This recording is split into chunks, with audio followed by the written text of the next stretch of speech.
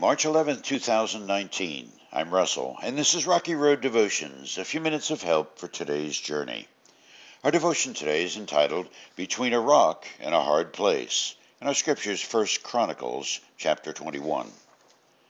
Satan rose up against Israel and caused David to take a census of the people of Israel.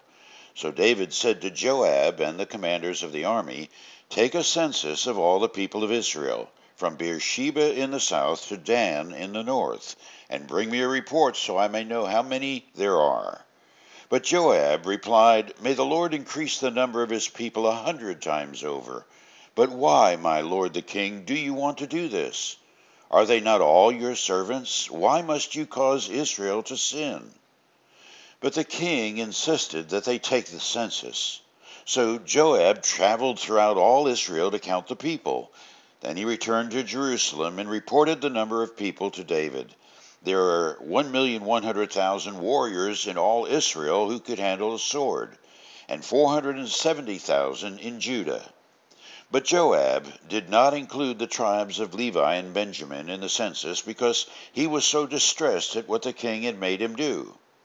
God was very displeased with the census, and he punished Israel for it. Then David said to God, "I've sinned greatly by taking the census. Please forgive my guilt for doing this foolish thing." Then the Lord spoke to Gad, David's seer. This was the message: "Go and say to David, this is what the Lord says. I will give you 3 choices. Choose one of these punishments, and I will inflict it on you."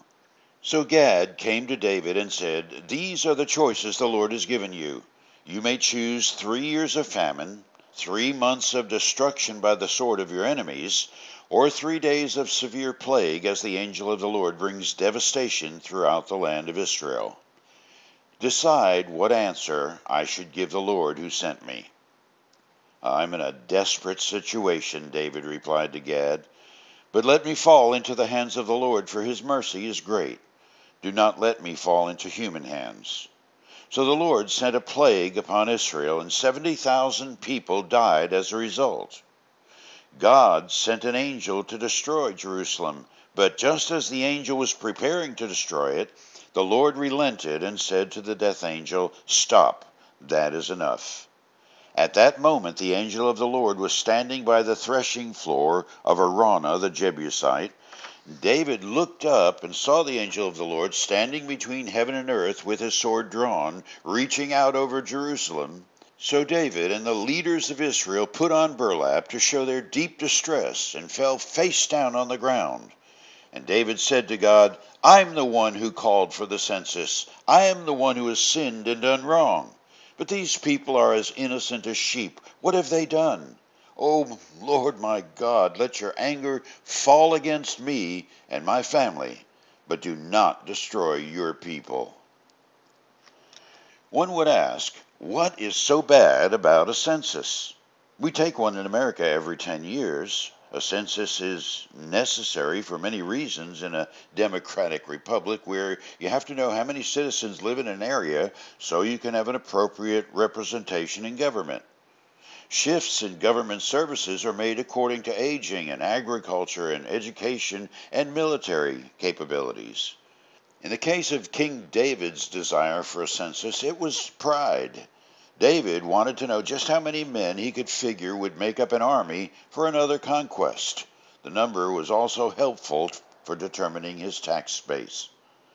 David's general and friend, Joab, tried to dissuade the king from provoking the people and God as well.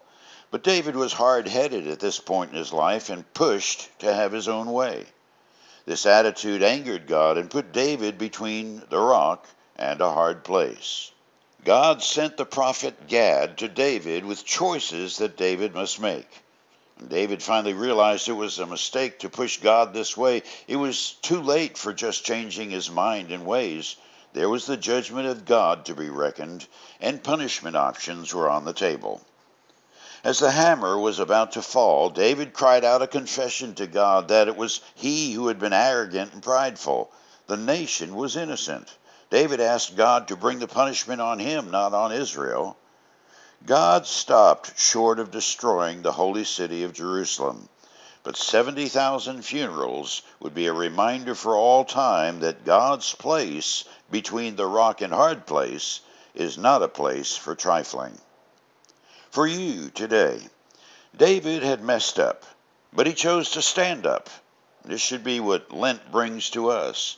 May we all have someone like Gad to keep our eyes open. You chew on that as you hit the rocky road. Have a blessed day.